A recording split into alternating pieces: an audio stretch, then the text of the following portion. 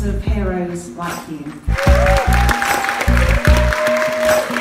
Students need to know a little bit about yourself. They need to hear a little bit about you.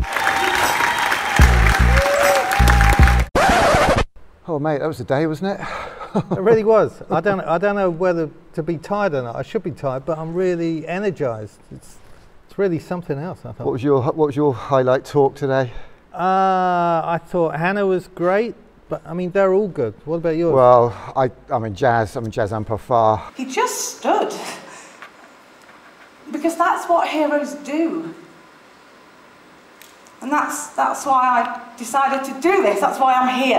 That's why I'm standing here. Because change won't happen until your desire to make a difference is bigger. She was amazing, just amazing. Natalie Scott, Times Education Supplement Blogger of the Year, ran a school in the Calais jungle. I know. Just what incredible. Could be better? I mean, she was so inspiring. So many people just talk about it, and she's just out there doing it. I mean, people talk about, you know, Ken Robinson, TED Talks, talking the talk, great guy. Don't have to like it all, but you've got to walk the talk. You've got to get out there and do something. And to bring that, I don't know, to bring the kind of Steamco truck in there to last night and set those activities up for guys from Barclays, people from Microsoft working with kids doing coding. Absolutely.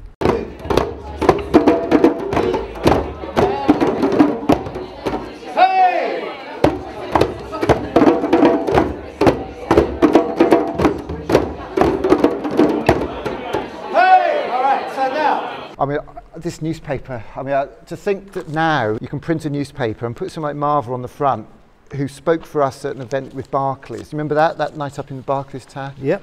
It's about bringing creativity to some of the most deprived children in the country. And what we're asking for is the opportunity for a Steamco Day at our school. CEO of Barclays, you know, what was it he said, that line? This digital revolution is huge. Should we really be teaching our kids a third language? A third traditional language like Latin or Greek or something like that? Or should we be teaching our kids coding? He said he wouldn't leave no child would be left behind. This time around, we are committed to leaving no one behind, right? I mean, the World Economic Forum are calling this their fourth industrial revolution, robots, artificial intelligence. Most people think they're just taking the car driving jobs, but it's the knowledge jobs as well. Artificial intelligence, it's doctors, it's lawyers, it's accountancy, they're all going to go. Yeah. And that's, you know, it's creativity. This event's been about inspiring generations. It's creativity is the only thing a computer can't do yet. But I mean, this page here, education, education, education. For a government minister, Matt Hancock at the Department of Culture, Media and Sport, to come out and say we have to take the argument for art in education to head teachers is just fantastic. Yeah. Again, he's saying he's walking the talk.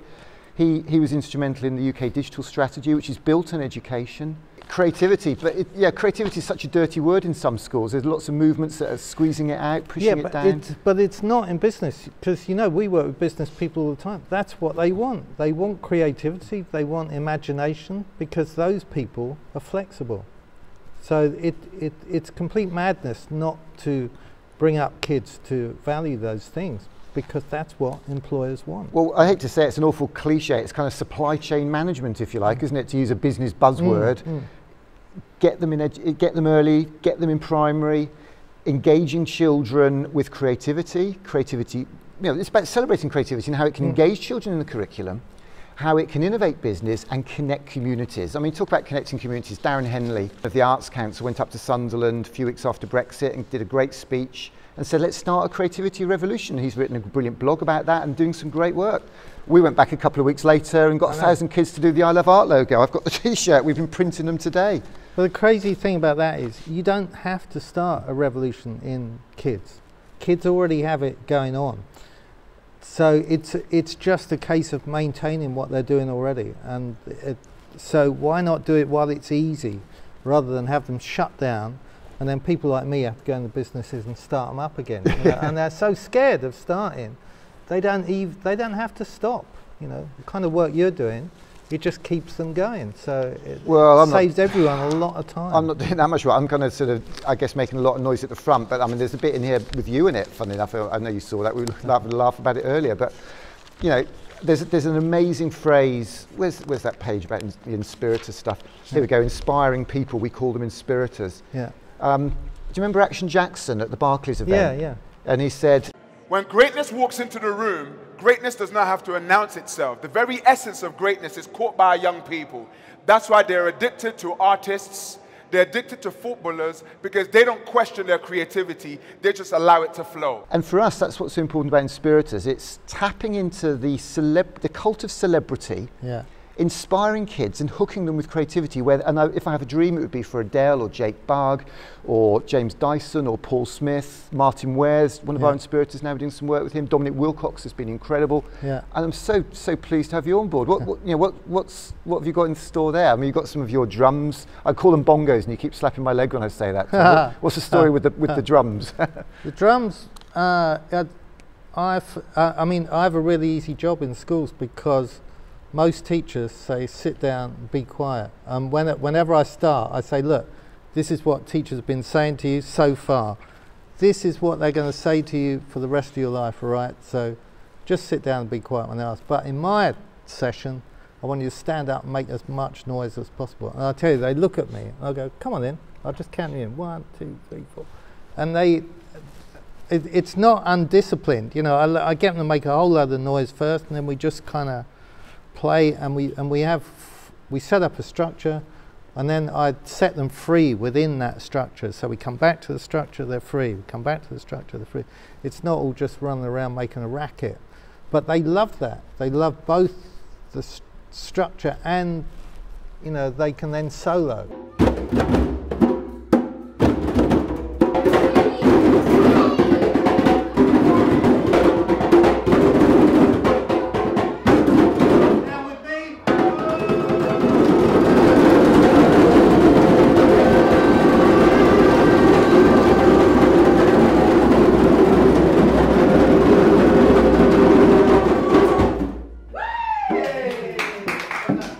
Well, one of my favourite little phrases is Seth Godin line. It's always about one thing: connection.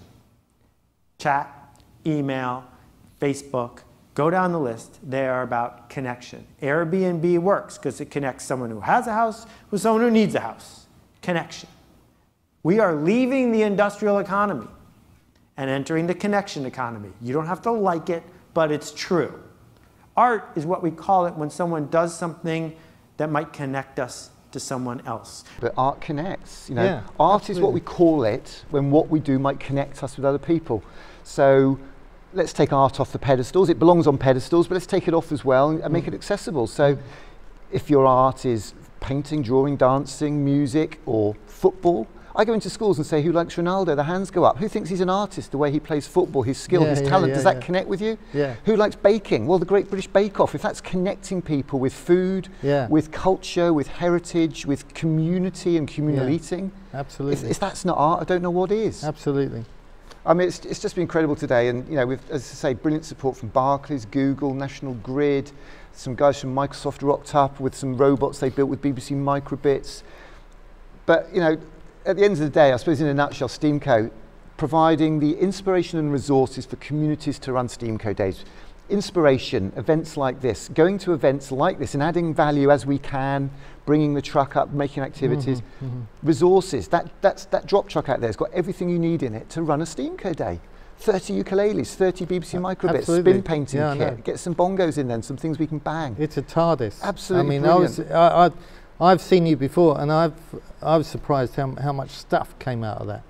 I mean, well, if I've got one takeaway, I just hope that a few people today say, hey, can you come into our school? Can you run a Rocket Kids session? You know, tell the story, the book. I mean, my dad found that book in an Oxfam bookshop. You know, we've been given the rights by Homer Hickam to take that into every British school to inspire kids to make, to aspire, to dream, to do things. Power of their mother, power of a good teacher.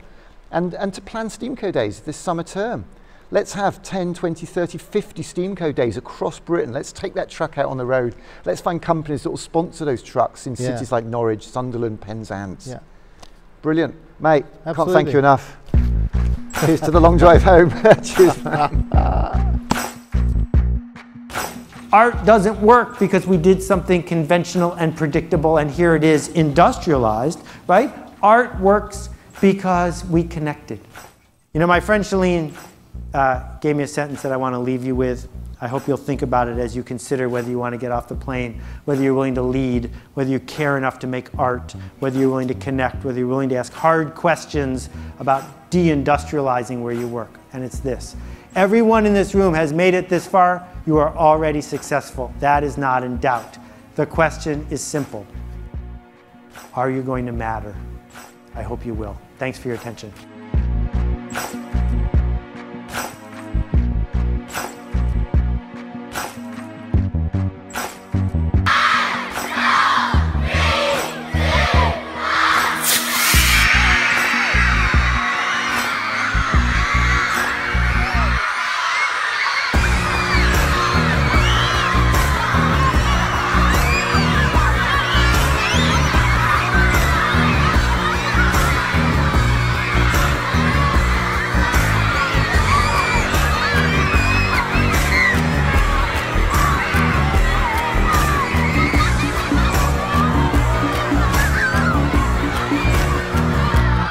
What's the main highlight for you so far today? Oh my gosh, there's been so many, but I think one of them is just realising how many people are in education because they're human first and teacher second. You know, because they want to meet with, they want to connect. That's kind of my word for this, for today, connect. And I am so grateful for each one of them.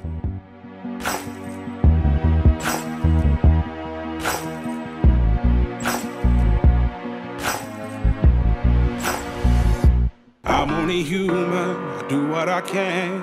I'm just a man, I do what I can. Don't put the blame on me. Don't put your blame on me.